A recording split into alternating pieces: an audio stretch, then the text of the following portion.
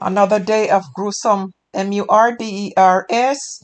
Teen bomb KILLED in Denham Town. New Jersey man found DEAD at Black Factory in Christiana Chudleigh. Stay tuned for the details.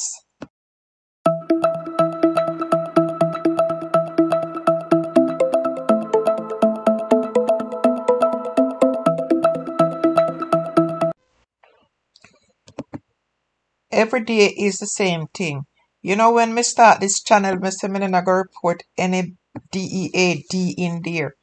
But most of the news them we may read now and we may see listen to, and what the information we may get from people too, it is all about the same DEAD. So as me say, me reporting the news, so me have to report it. Now, a teenage mom, 17-year-old, live at Denham Town. She was SHOT and KILLED last night by her boyfriend.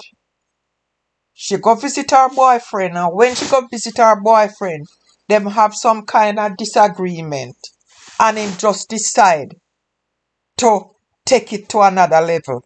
Another domestic violence taken to another level.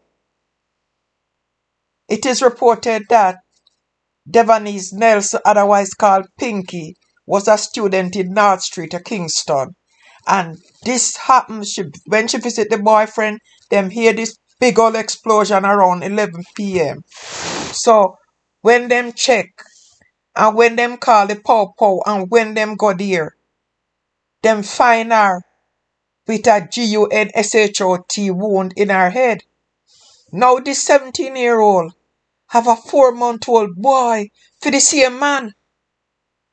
And you tell me, say, when him a go on with him wrongs, he not think about the picnic. The 4-month-old picnic. Now the 4-month-old picnic will be without a mother and a father. And look where they live. That means that things must hard. And them a struggle. And if you leave a kid without nobody, you know, what is that child life going to be like? You know, them not think about these things. People who not responsible, not supposed to have kids. And a 17-year-old is not even an adult yet. She not even 18-year-old yet. And look what? At such a young age, I don't know if it's out of desperation, if it's out of suffering, why these young girls have to hook up. And then they hook up and them get hurt. It is sad. Where are the parents? Where are the parents? Why all these things are happening to these young people? I am tired of reporting about young people. So now, the boy whose name is Eric Murdoch, otherwise called Brando, he's the father. And then one another person named Tevin Cross, them both of Water Street address. And right now, the police issue a warning and say they must turn themselves in before the end of the day. And me hope so they turn themselves in before the end of the day. Because man, this is wickedness. So guys, if you have watched the video so far, I'm going to pause now and let you subscribe. So go ahead and subscribe now. Okay, so let's continue. Person left from America, you know, and go to Jamaica, them have to be careful where them a go and who to trust.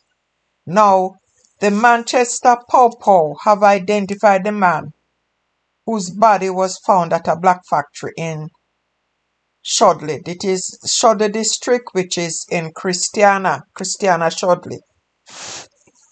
Him name K1lled Harris, and he's a 50-year-old man from New Jersey.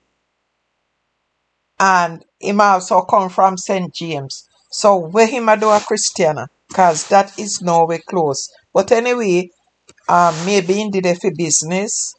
You never know. Or him just go there to have some fun. Because, I mean, him dey on vacation. Yes. And what me understand, him out there on long leave, like about 3 months. So him BODY was discovered around 5:30 on Saturday morning in the community, Christiana community by residents. The Pow were called. They were alerted about that.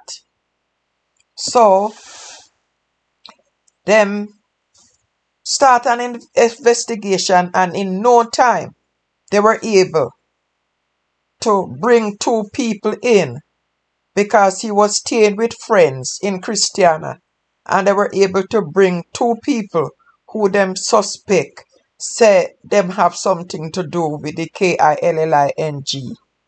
So right now they are still in custody. Now, all we can tell foreigner, all we people who depend social media platform, is to remind people who live in the United States, say they must be careful of the friends them try to link up with a Jamaica. This is such a sad story. Jamaica has become the Wild Wild West. But you know what the difference with Jamaica and the Wild Wild West? The Wild Wild West were movies. Now it is real in Jamaica, and it is scary. When you hear people say they don't want to go to Jamaica, back to Jamaica, you can understand. One time when me hear people say so, me angry. Sometimes me feel angry and me see where part them your people come from, that them don't want to go back to such a place like a Jamaica. Still, me nah make that stop me from go back to Jamaica, But when me go there, it just make me more aware of all the things, especially since you see me reported on the news here. It make me more aware of what is going on there. And for that reason, I'll be even more cautious, because when me go there, I mean, even though me don't have, because most of my family is here, but me always don't just let me guard down too much. Me cautious of where me go, me conscious of wherever me go. But when you think that him staying with 2 friends, people who is supposed to protect him, and what happened there so now? Him gone.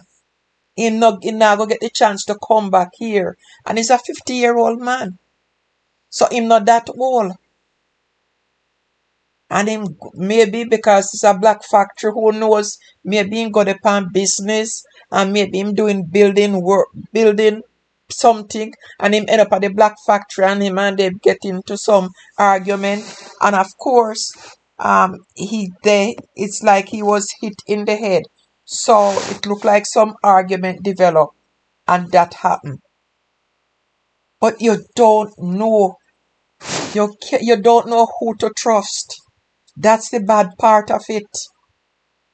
You can be eating with your enemy, you can be dining with your enemy, and don't know.